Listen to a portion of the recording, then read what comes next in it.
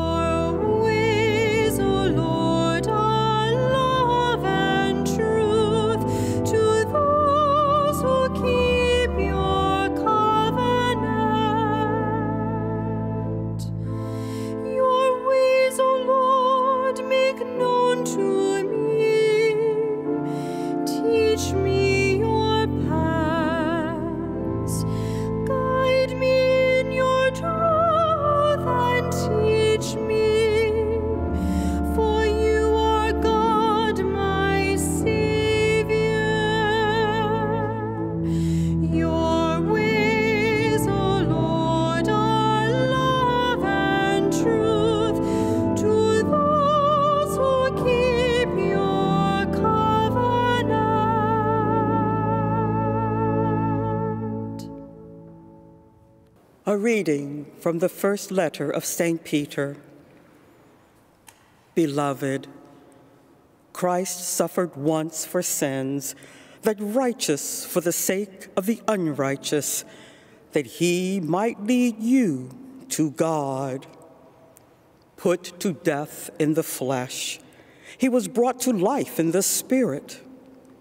In it, he also went to preach to the spirits in prison who had once been disobedient, while patiently God waited in the days of Noah, during the building of the ark, in which a few persons, 8 in all, were saved through water. This prefigured baptism which saves you now. It is not a removal of dirt from the body, but an appeal to God for a clear conscience through the resurrection of Jesus Christ, who has gone into heaven and is at the right hand of God, with angels, authorities, and powers subject to him. The word of the Lord. Thanks be to God.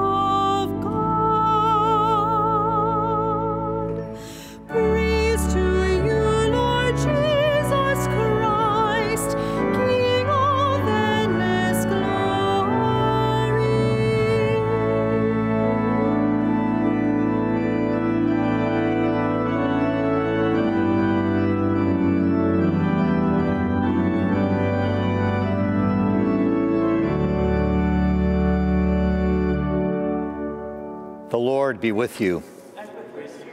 A reading from the Holy Gospel according to Mark.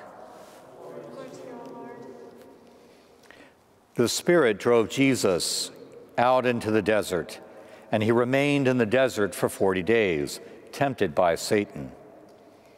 He was among wild beasts, and the angels ministered to him. After John had been arrested, Jesus came to Galilee proclaiming the gospel of God. This is the time of fulfillment. The kingdom of God is at hand. Repent and believe in the gospel. The gospel of the Lord. Praise to you, Lord Jesus Christ. This is the time of year when we try and figure out what we are going to give up for Lent. Are we going to give up something mundane? Are we going to give up chocolate or sweets or soda? If we really want a good Lent, then we have to find something serious that is like our Lord's 40 days in the desert that we hear about in today's gospel.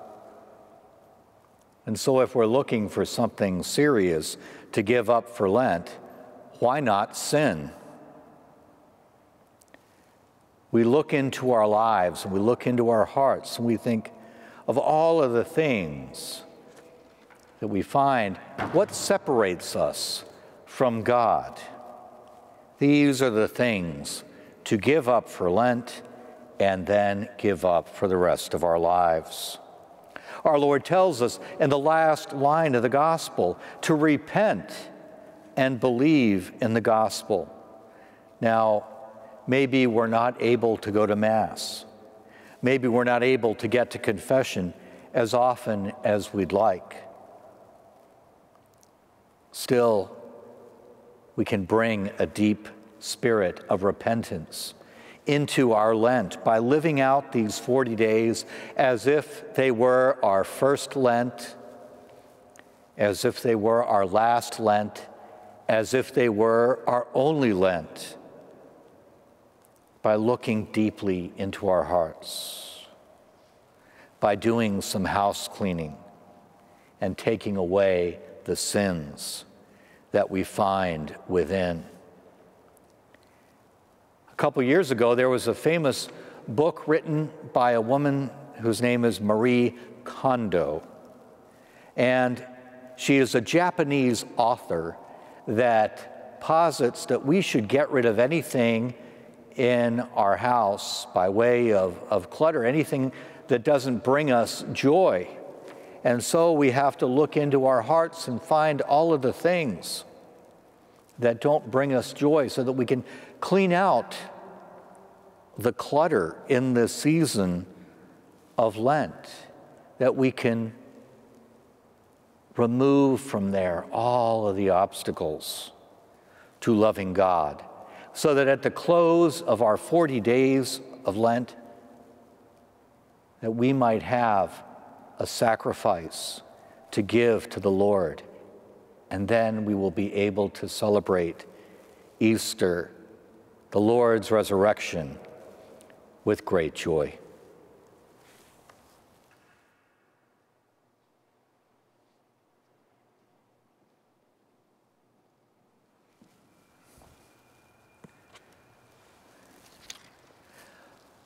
I believe in one God, the Father, the Almighty, maker of heaven and earth, of all things visible and invisible. I believe in one Lord Jesus Christ, the only begotten Son of God, born of the Father before all ages, God from God, light from light, true God from true God, begotten, not made, consubstantial with the Father. Through him all things were made. For us men and for our salvation, he came down from heaven, and by the Holy Spirit was incarnate of the Virgin Mary and became man. For our sake he was crucified under Pontius Pilate. He suffered death and was buried, and rose again on the third day in accordance with the Scriptures. He ascended into heaven and is seated at the right hand of the Father. He will come again in glory to judge the living and the dead, and his kingdom will have no end. I believe in the Holy Spirit, the Lord, the giver of life, who proceeds from the Father and the Son, who with the Father and the Son is adored and glorified, who has spoken through the prophets. I believe in one holy Catholic and Apostolic Church.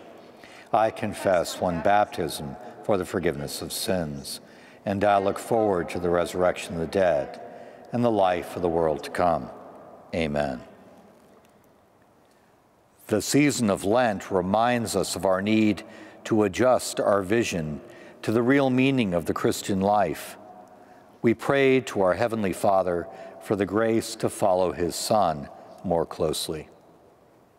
For the Church, may she carry her members above the evils of this world as Noah's ark carried his family above the waters of the flood. We pray to the Lord. Lord, hear our prayer. For persecuted Christians everywhere, may they persevere and continue to live and love Jesus as their Lord and Savior. We pray to the Lord. Lord, hear our prayer. For an openness to life within the sacrament of marriage and an increase in vocations to the priesthood, religious life, and the permanent diaconate. We pray to the Lord. Lord, hear our prayer. For all baptized Christians, may we all renew our baptism, living a life of prayer and penance this Lent. We pray to the Lord. Lord, hear our prayer. Loving Father, you saved us through the waters of baptism.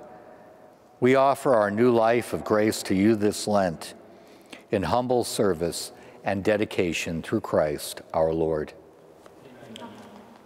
I sought the Lord, and afterward I knew he moved my soul to seek him, seeking me. It was not I that found, O Savior true, no, I was found of thee. Thou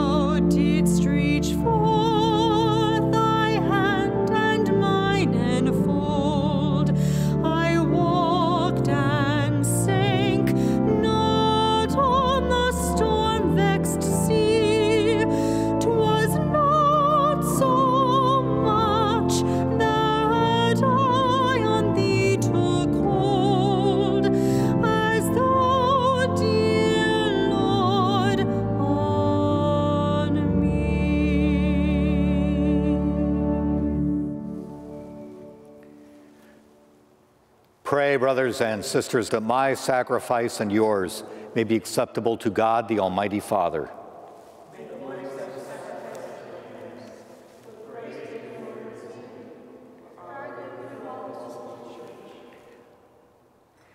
Give us the right dispositions, O Lord, we pray, to make these offerings, for with them we celebrate the beginning of this vulnerable and sacred time through Christ our Lord. Amen. The Lord be with you. And with your spirit. Lift up your hearts. Let us give thanks to the Lord our God.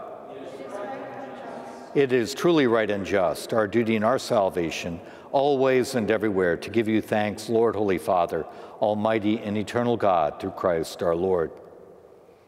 By abstaining 40 long days from earthly food, he consecrated through his fast the pattern of our Lenten observance, and by overturning all the snares of the ancient serpent, taught us to cast out the leaven of malice, so that celebrating worthily the Paschal mystery, we might pass over at last to the eternal Paschal feast. And so, with the company of the angels and saints, we sing the hymn of your praise, as without end we acclaim.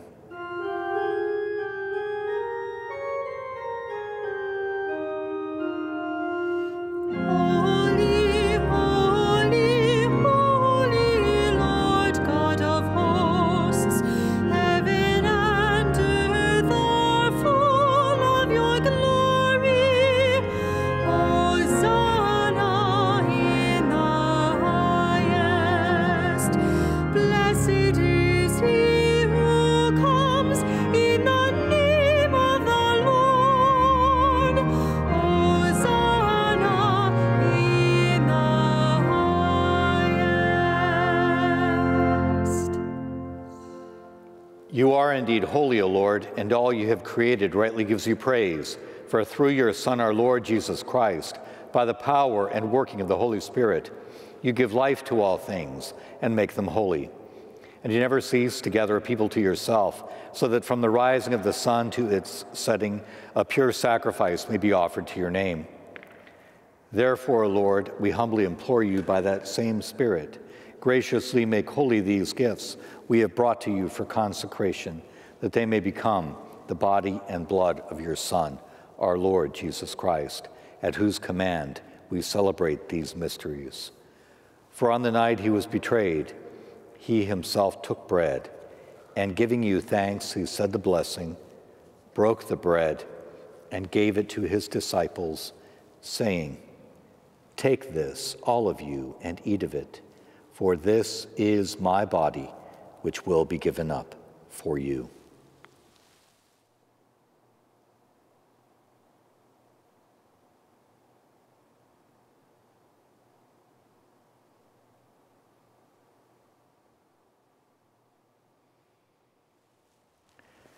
In a similar way, when supper was ended, he took the chalice, and giving you thanks, he said the blessing, and gave the chalice to his disciples, saying, "Take this, all of you, and drink from it, for this is the chalice of my blood, the blood of the new and eternal covenant, which will be poured out for you and for many for the forgiveness of sins.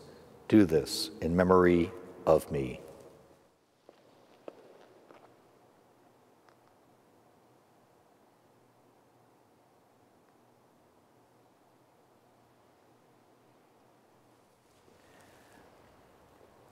The mystery of faith.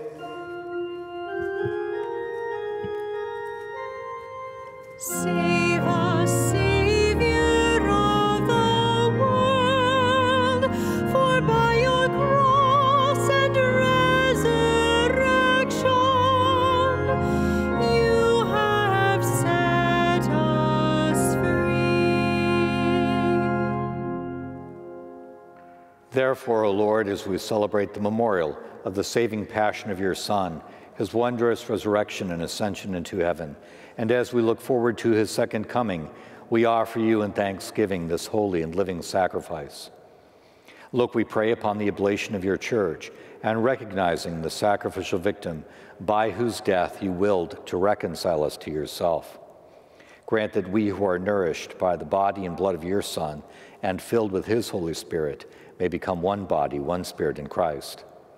May he make of us an eternal offering to you, so that we may obtain an inheritance with your elect, especially with the most blessed Virgin Mary, Mother of God, with blessed Joseph, her spouse, with your blessed apostles and glorious martyrs, and with all the saints on whose constant intercession in your presence we rely for unfailing help. May the sacrifice of our reconciliation, we pray, O Lord, advance the peace and salvation of all the world. Be pleased to confirm in faith and charity your pilgrim church on earth, with your servant, Francis our Pope, and Wilton our Bishop, the order of bishops, all the clergy, and the entire people you have gained for your own. Listen graciously to the prayers of this family, whom you have summoned before you. In your compassion, O merciful Father, gather to yourself all your children scattered throughout the world. To our departed brothers and sisters, and to all who are pleasing to you, at their passing from this life, give kind admittance to your kingdom. There we hope to enjoy forever the fullness of your glory, through Christ our Lord, through whom you bestow on the world all that is good.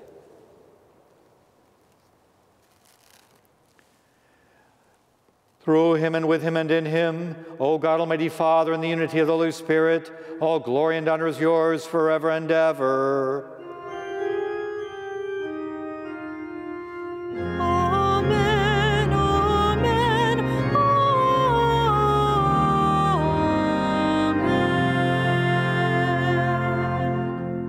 At the Savior's command and formed by divine teaching, we dare to say, Our Father, who art in heaven, hallowed be thy name. Thy kingdom come, thy will be done, on earth as it is in heaven. Give us this day our daily bread, and forgive us our trespasses, as we forgive those who trespass against us. And lead us not to temptation, but deliver us from evil. Deliver us, Lord, we pray, from every evil. Graciously grant peace in our days, that by the help of your mercy we may be always free from sin and safe from all distress, as we wait the blessed hope and the coming of our Savior, Jesus Christ. Lord Jesus Christ, who said to your apostles, Peace I leave you, my peace I give you, look not on our sins, but on the faith of your church, and graciously grant her peace and unity in accordance with your will, who live and reign forever and ever. Amen. The peace of the Lord be with you always. And with your spirit.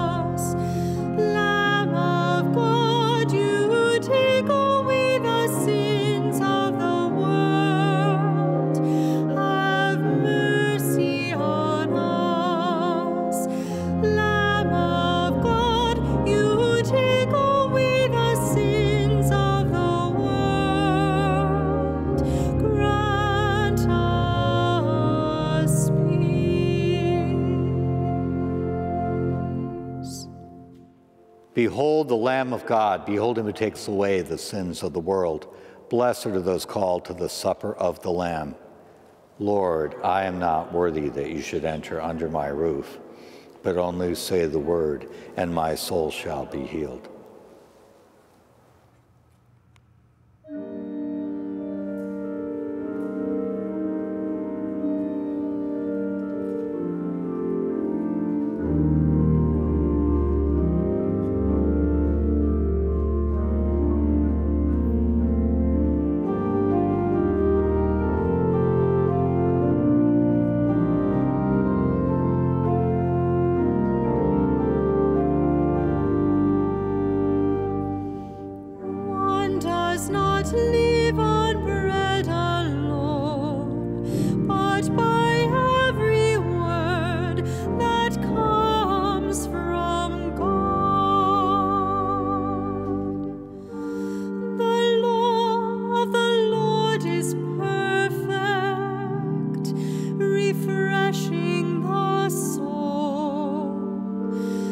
The decree of the Lord is trustworthy, giving wisdom to the simple. One does not live on bread alone, but by every word that comes from God.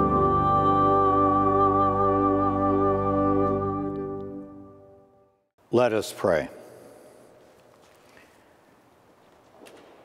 Renewed now with heavenly bread, by which faith is nourished, hope increased, and charity strengthened, we pray, O Lord, that we may learn to hunger for Christ, the true and living bread, and strive to live by every word which proceeds from your mouth, through Christ our Lord. Amen. The Lord be with you. And with your spirit. Bow down for the blessing. May the bountiful blessing, O Lord, we pray, come down upon your people, that hope may grow in tribulation, virtue be strengthened in temptation, and eternal redemption be assured, through Christ our Lord. Amen. May Almighty God bless you, the Father, the Son, and the Holy Spirit. Amen. Go forth, the Mass is ended. Thanks be to God.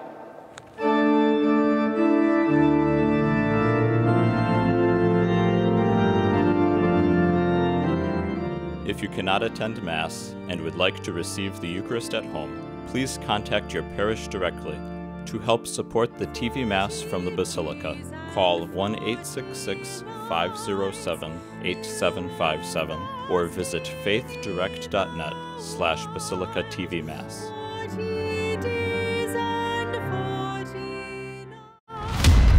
The B-52, it's really a magnificent beast. The movements, the lights, it's something that sticks with you. When I was a kid, I was really inspired by the combat service of my father. When the opportunity arose as a B-52 pilot to go overseas, I put my name in the hat as quickly as I could.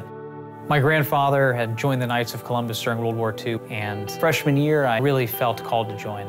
While I was deployed to Qatar, I also noticed that there was a great number of care packages that were going unused. I had the opportunity to work with deployed Knights of Columbus. We took that off base to help the hundreds of thousands of migrants in Qatar. I think today more than ever, we need men that are dedicated to charity, unity, fraternity, and patriotism. And I'm proud to be a Knight of Columbus.